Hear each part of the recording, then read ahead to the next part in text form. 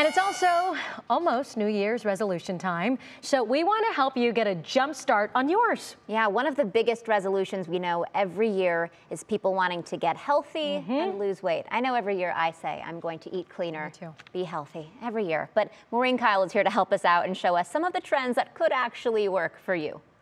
To know where to start to change your overall health, it's important to know what's changing health and wellness on a bigger scale. It's historically been a lot of the same, which is I want to lose weight, I want to get more fit. This past year, I've seen a lot of targeted diets.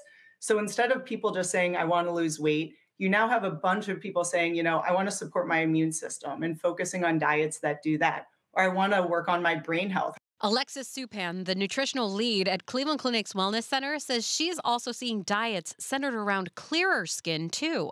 So let's put a name to these food habits to give you a better idea of what might work for you. The Mind diet is a really popular one that sort of blends together the Mediterranean diet and the DASH diet, and it's focused a lot on brain health.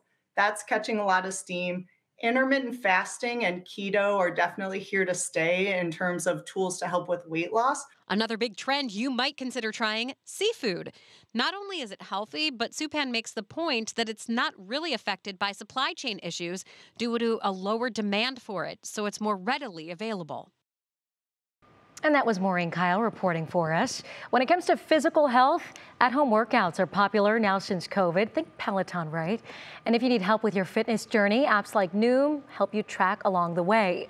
The clinic even offers an e-coaching program via email for people on the go.